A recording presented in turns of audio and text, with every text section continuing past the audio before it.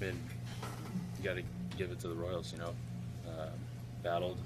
It seemed like they were battling all day long.